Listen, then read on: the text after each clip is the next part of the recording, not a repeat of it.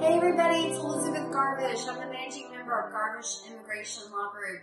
I'm back with you today on Mindset Monday, where I give you one action you can take to keep your mindset very positive and vibrating at a high level. So I want to talk today about the concept of hard versus easy.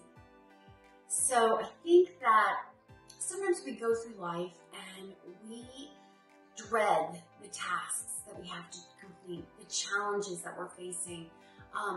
We automatically believe that they're going to be so hard and so difficult that it keeps us from taking them on, number one, and it also makes them that much harder. What I'm proposing is that we switch it around. What if we tackled each task and each challenge in our life with the attitude that this is going to be easy? I've got this.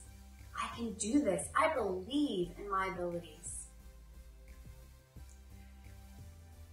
If we do that, and I've been trying this in my own life, just switching that word hard to the word easy before I start any task. And you know what?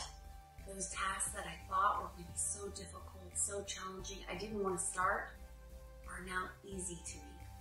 I challenge you to do the same thing. Switch your thoughts up. Just make a switcheroo of the word hard to easy and see what happens. That's my tip for today, and I'll see you next Monday. Bye.